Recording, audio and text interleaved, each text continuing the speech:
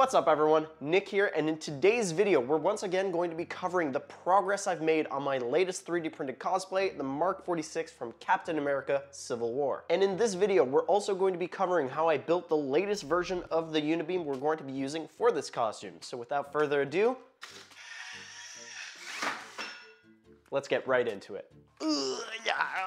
There we go. In the last update video, I covered how I motorized the back flaps as well as the chest panels and how I added sound effects to all of those. And since then, as you can probably see, I've done so much. For one, I 3D printed the remainder of the parts needed to build the entirety of the suit, namely the neck seal. Now, neck seals on an Iron Man suit, and most cosplays for that matter, are pretty tricky to get right because not only do you want it to cover the entirety of the neck, but you also want it to be comfortable. You don't want it like literally strangling you at all times. So to get the scaling right on a neck seal is very, very important. Thankfully though, I was able to iterate the neck at different scales thanks to the FLSun V400. It's a fantastic Delta 3D printer by FLSun with a decent build volume of 300mm by 400mm. And it also has a max print speed of 600mm, which is pretty dang fast. So within a couple of days, I was able to print multiple neck seals until I landed on a design that would fit me just right, like this one. And snap that right there.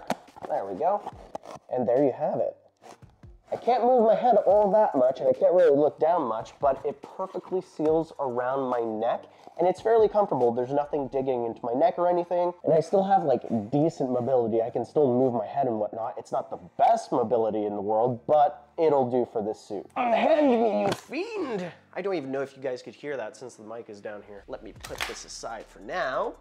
So not only are Delta 3D printers fairly fast due to their very unique design, FLSun also included built-in clipper firmware into the 3D printer and its sonic pad, which means that if you have an accelerometer, you can easily calibrate it for vibration compensation. Now, what does that mean? That means that you can get the best possible quality out of your 3D printed parts without any of the imperfections that are caused by the sheer speed of the 3D printer. And when you combine that with a fairly reasonable price, the FLSun V400 is an awesome offering. And on a totally personal level, I just think the 3D printer is visually very cool. I've personally never owned a Delta style 3D printer until just now with the V400, so assembling it was definitely a unique experience and I found it really cool. And not only that, but seeing the tool head move around on those crazy crossbars as it prints is just mind-boggling. I can easily sit down for multiple minutes at a time as I start a new print and just see it work. Also, I really like how the logo lights up. It reminds me of Tron a lot, and I think it's really cool. And with that said, I'd really like to thank FLSun for sending me the V400, and please stay tuned for more content featuring the V400 in the upcoming months. And if you'd like to buy your very own FLSun V400, I have an affiliate link in the description down below, and if you use the coupon code FLSun400 at checkout, you'll get an additional discount on your purchase. Now let's get back to the suit itself.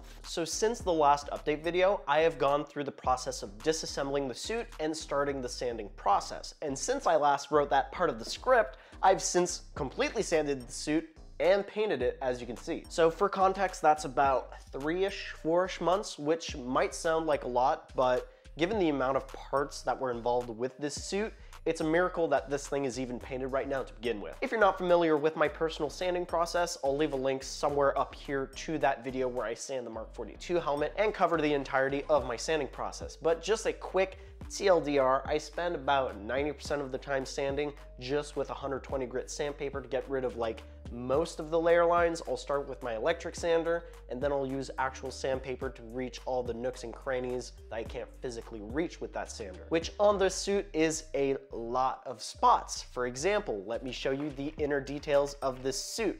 There we go. Fully motorized, of course. Everything you see here that is currently chrome, I had to manually sand with actual sandpaper. Now, there are some corners here that I was able to sand with my electric sander, but for the most part, everything here I had to manually sand by hand, and this took like a solid week. And once I was done sanding everything with 120 grit, I basically drenched this chest piece in filler primer to get rid of some of the layer lines. And then I came in with some spot putty to fix up some imperfections and whatnot, and used 220 grit to start the smoothing process. And then I just rinse and repeat that step with 220 grit and spot putty until I got rid of most of the imperfections I didn't like. and then I just sanded it smooth with some 400 grit and some 800 grit with wet sanding, which, if you don't know already, wet sanding is the process of sanding a part under running water. That way you're less prone to leaving imperfections on the surface as you sand, because your sandpaper isn't getting clogged with whatever it is you're sanding. And this process basically applied to the entirety of my suit.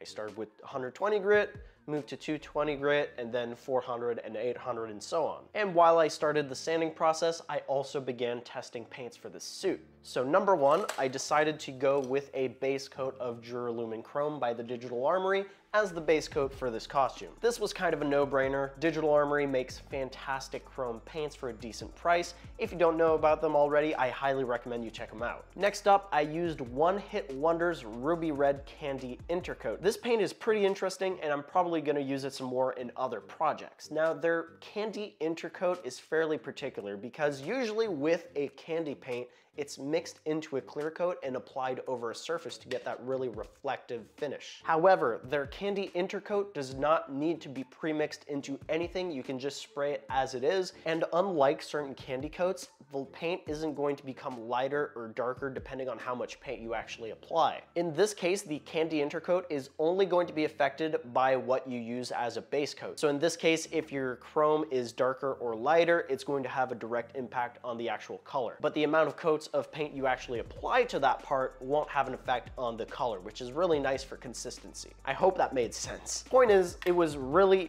easy to spray on, unlike some other candy coats I've tried using in the past, so I'll definitely be checking out One Hit Wonder some more for other projects. And for the gold paint, nothing too crazy. I used Createx's Gold Chrome paint, which is a very nice sparkly gold finish. And just to switch it up a little bit, for the actual finish of the suit, instead of sealing it in a gloss clear coat, which I did for the red and the chrome, I sealed it in a satin clear coat. And the reason I did that is I wanted to have a variety of different surface finishes on the suit to make it look more realistic, I guess, because on the Mark 20, as nice as it is, it has a very monotone finish. Everything is super glossy all around. So it almost ends up looking like plastic, which, you know, it is, but it really does look like plastic.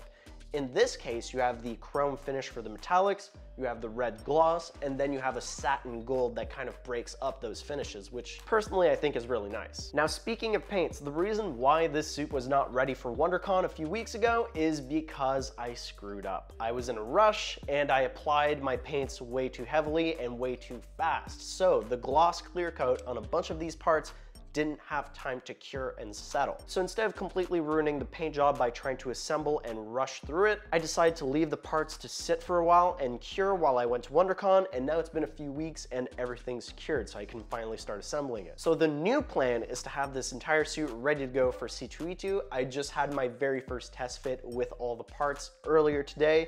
Everything is currently working. I just need to work out some of the kinks, but yeah, the suit should be ready for next week. So that pretty much covers all the updates I've done with the suit. Everything else I haven't covered in this video have been covered in previous videos, so I highly recommend you go check those out.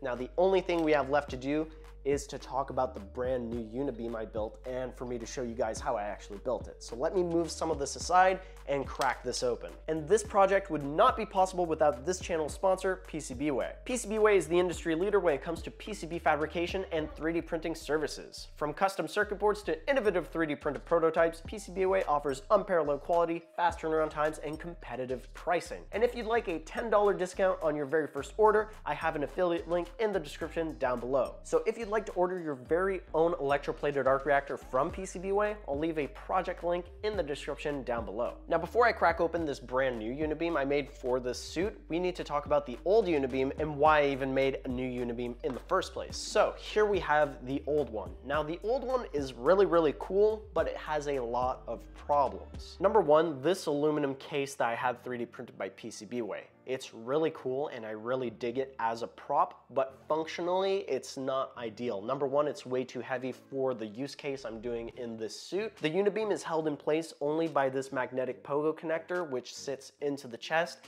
and depending on how you move and how you wiggle around in the suit, it'll disconnect or it'll get loose and the light will flicker or reboot and it'll do a whole bunch of weird stuff. And on top of that, there's no holes for ventilation of the electronics inside. Now, normally that wouldn't be a problem, but there's quite a few things going on inside which leads this metal case to overheat to an absurd degree. Like, I'm talking scorching hot, burn your hand type hot. For one, the NeoPixels are set to max brightness, so they get really, really hot. And I also have an ATtiny85 board in here that's running the NeoPixels.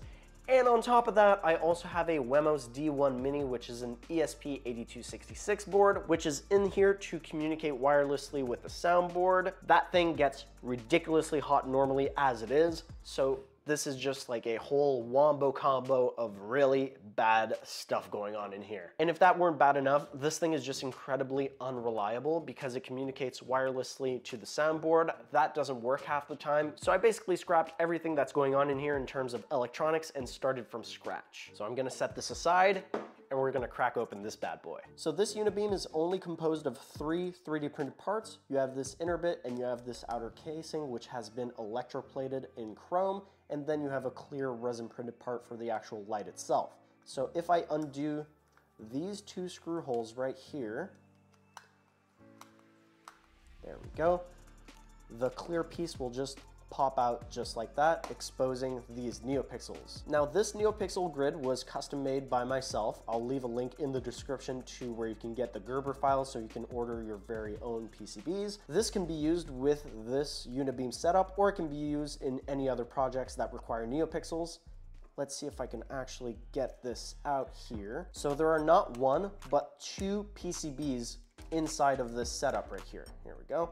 So you have this first layer, which is the actual NeoPixels itself, and then you have this bottom layer, which is all of the other electronics. So on the inside, it's fairly simple. You have a DF Robot Beetle, which is a small microcontroller similar to an Arduino Nano, and on the top here, we have a DF Robot MP3 player, which is triggering the sound files. All of this is essentially reworked Crashworks code. So if you really wanted to, you could add a button switch somewhere in this setup, which will turn off the NeoPixels and trigger a sound effect of the arc reactor booting down. And then you have 3 holes, 2 of which screw into the 3D printed part to keep the PCB in place. And then you have 1 big center hole, which is to feed the wire from the pogo connector into the board to actually give it power. And lastly, I have this teeny tiny 3 ohm speaker, which I glued to the underside of the NeoPixels. This will be very familiar to some if you've seen my Tron Identity Disc video. This is the exact same speaker I used in this project. And for those of you who want to build your very own Unibeam, I'll be leaving the code, I'll be leaving the parts list, and I'll be leaving the 3D files as well as the Gerber files in the description down below. So now, let's see if I can't close this back together. Just like, et voila.